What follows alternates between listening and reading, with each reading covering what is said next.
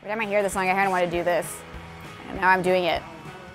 Hey, CBC Music, this is Coeur de Pirate, and I'm about to play Jam or Not Jam.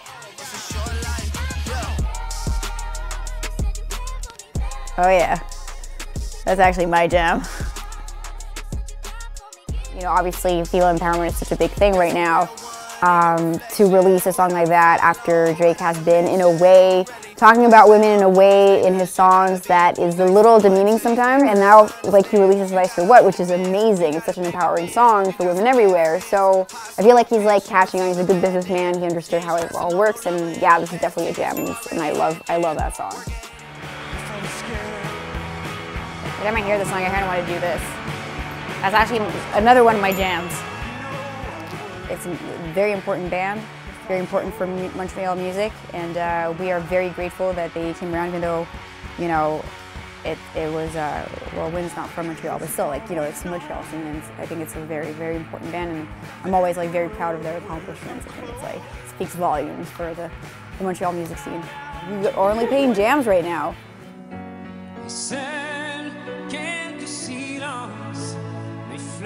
Rock voisine? Oh God. I mean, I love rock, but I don't know that song. I mean, that wouldn't be my jam. Like, I have other rock voisine songs that I really, really like, but not this one. I'm sorry. Sorry, Rook.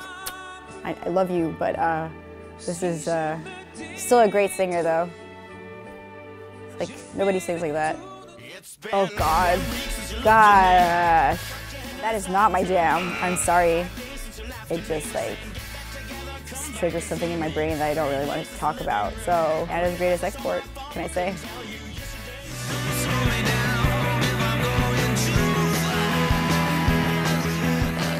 I mean, that's like an instant classic. That's the Strokes. And the Strokes were, to me, so influential at the time. That's a jam. It takes me back, the song takes me back to taking the metro to high school.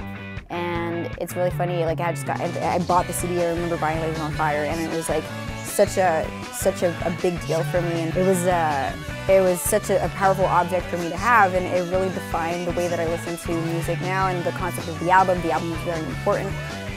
So yeah, it really does take me back to that.